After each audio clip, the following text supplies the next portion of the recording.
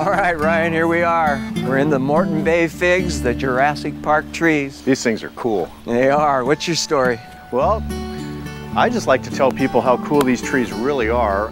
They're Moreton Bay fig trees. They're from Australia originally. They're introduced here in Hawaii, and they really represent kind of what we've been talking about in a nutshell.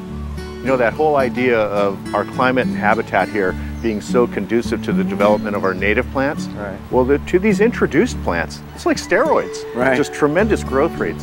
Believe it or not, these are the size of trees in their native Australia that are about 450 to 500 years old. Unreal.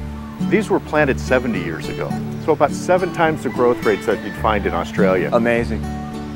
As an organization, it's a little bit ironic that we're so concerned with biodiversity and invasive species that, you know, here we have something definitely doesn't belong here in Hawaii, but because they're from our founder, we love these trees, right? Exactly. And we use them to our advantage.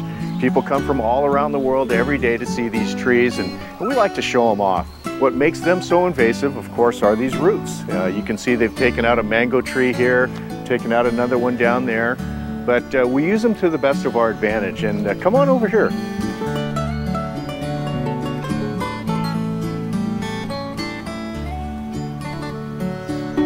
1992, Steven Spielberg filmed here Jurassic Park, and he really used these trees to the best of his abilities.